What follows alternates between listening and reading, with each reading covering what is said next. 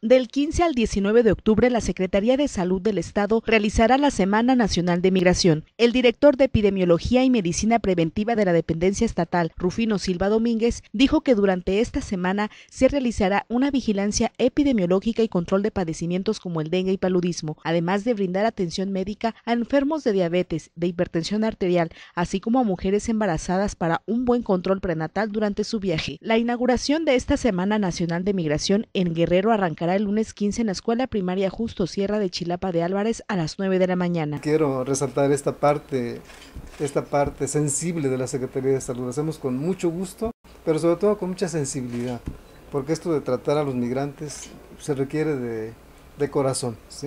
Entonces lo está haciendo la Secretaría, lo está haciendo el área de promoción de la salud y lo está haciendo el área específica de Vete Sano, Regresa Sano.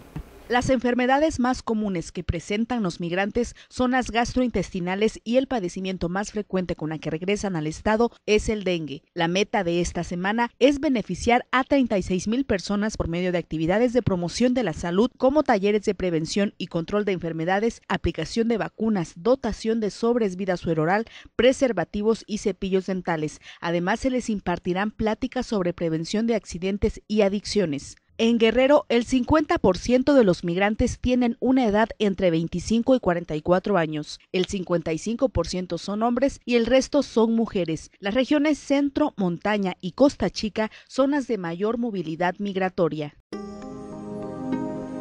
Gobierno de Guerrero, Secretaría de Salud. Guerrero cumple.